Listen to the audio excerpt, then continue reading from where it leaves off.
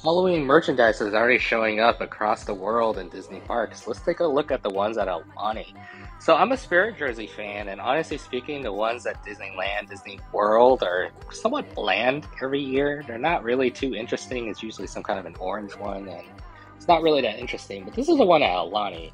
I have no idea what that says in Hawaiian in the back, but I'm assuming that's Happy Halloween or something of that context. But just look at all these characters that are on there. Spooky characters all over. The facial expressions so amazing. And at the very front, this is where I just can't get enough. Oh my God! Look at that front.